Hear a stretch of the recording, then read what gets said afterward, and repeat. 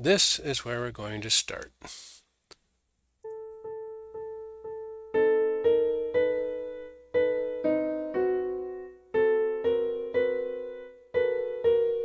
So on the left-hand side, we have the dancing models, and on the right-hand side is the original model that we created in our 3D platform, which looks like a donut with two pointy spheres above and below.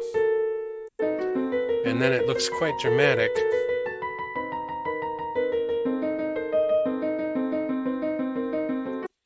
Ladies and gentlemen, this is a recap of composing in multiple dimensions.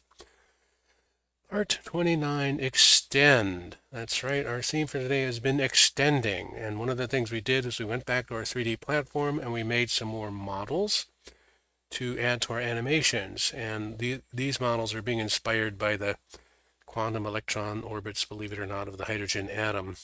This is the lowest energy state, the next highest, and the next highest, and there's like 5 more. And we just, for grins, added it to one of our old animations, and it works. You can really see that we're looking from the top on the one side and the bottom on the other. So that's part of our theme of composing in multiple dimensions. Another part of our theme is, so that was this, we made 3D models. We reviewed and vetted our reference sheets. We have 2 more custom scales to work with. So let's show you those.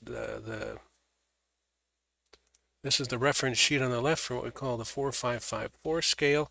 And this is the tonality reference area for it. That scale sounds like, the full scale sounds like this.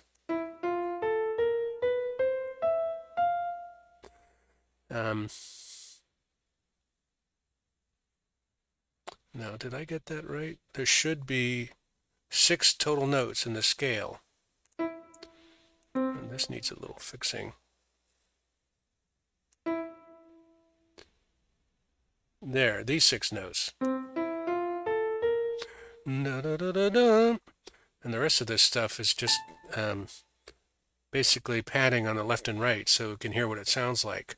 And this is the minor scale and the major scale. So you can hear the difference is just the interval here. So that's the minor major scale. Now we also have a 2442 scale, this thing, and we have a reference area for that. It is a 558, so it has 8 total notes in its full scale. Its minor scale sounds like this, and the major, and those sound a lot more different. It's not just the first interval, but they have different urge notes and different what we call no function notes. So we did all that, and that is prepping us for composing in there. We then took a side trip. We had a curiosity question on our mind that we were thinking about earlier, and we took time to go look at it. This is what we call our dissonance consonance model, and so there are 19 possible trichords, and what we did is we went through, and we'd never made a reference score that showed us what those intervals are. Here they are, right here. So this is what we call a 1-1 chord. Well, actually, though, back up a step. Just back up a step. These are the dyads by themselves, the pure intervals. So the first thing we had to look at in our consonance model is where is that? It's over here. Over here. So an interval of 0 just means the first and the second note are the same. You can hear that? The next interval of 1 means the first note and the second note are 1/2 step apart. There they are. And this has low consonants. So the consonant score is 1. Then, and then you go up 2 half tones apart, 3, 4, 5, and 6. And each one of them has an assigned score.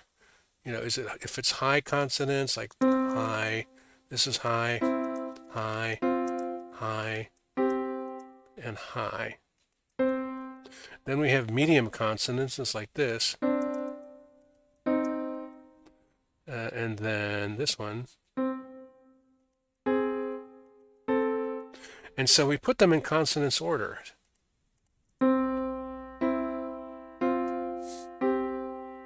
High,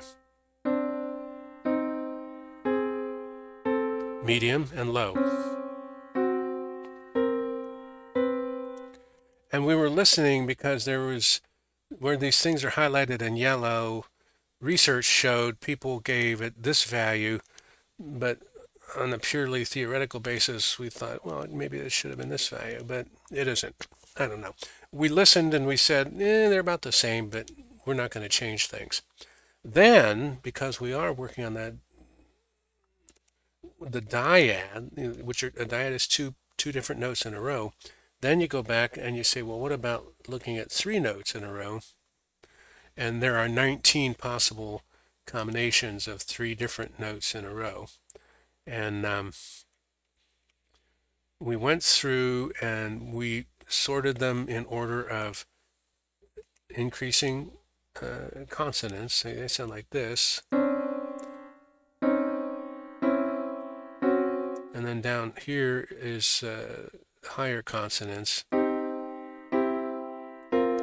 like that. And then for grins, we said, well, forget about whether it's consonant or not. Let's put it in spelling order, which basically means if the lower note is constant, and then you try to make it so each time there's a step change. Anyway, it's hard to describe looking at this, which led us into say, making an animation. So we actually made an animation to show what's going on with that score. And look at here. Every time there's a pause,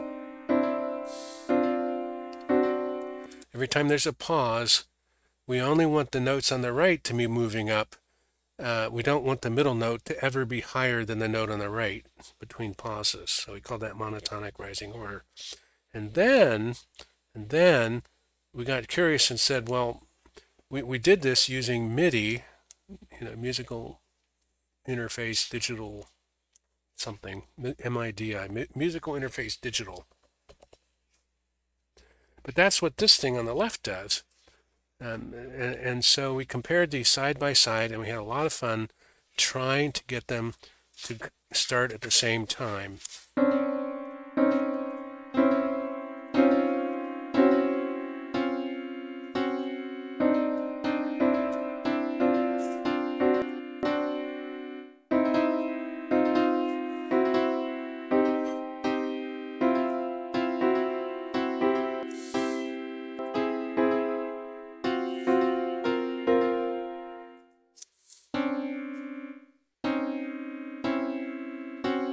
Anyway,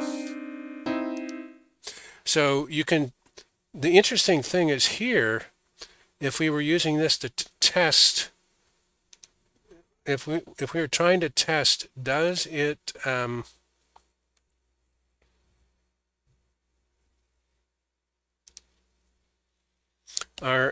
is it always the case that the middle notes are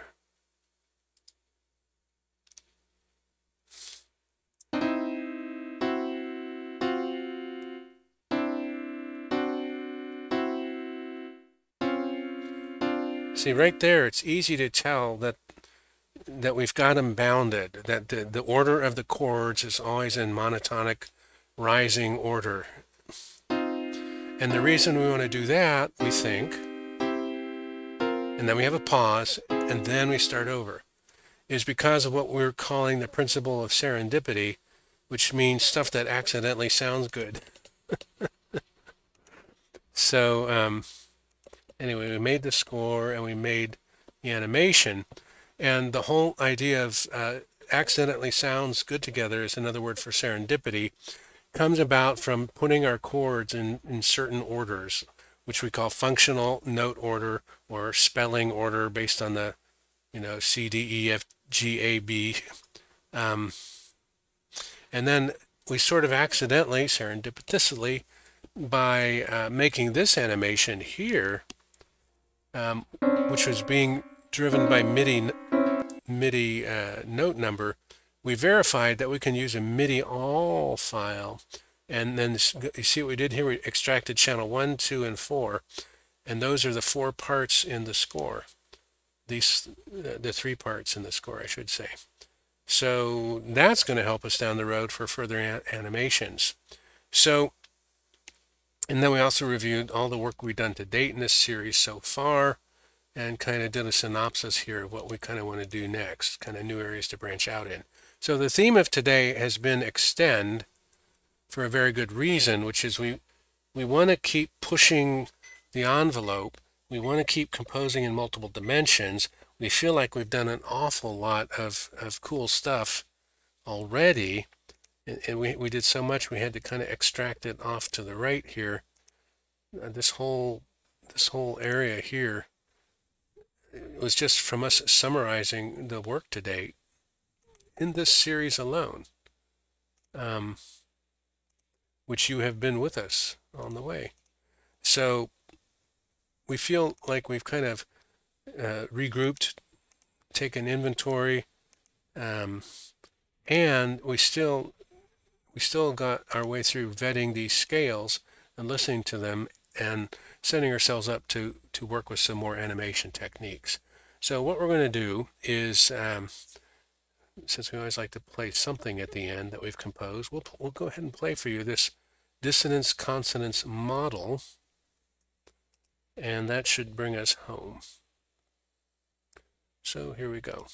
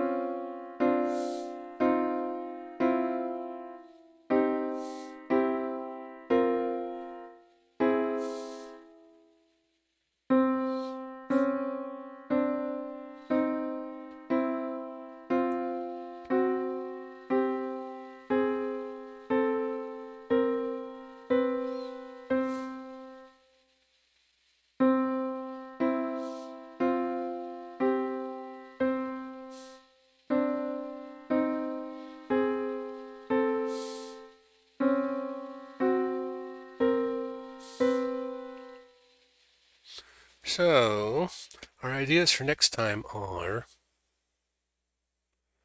well, we have this idea to try Blender to make 3D models. And we sort of were thinking about that because making the pointy, what we call the pointy sphere, technically it should be rounded, not pointy at the bottom there.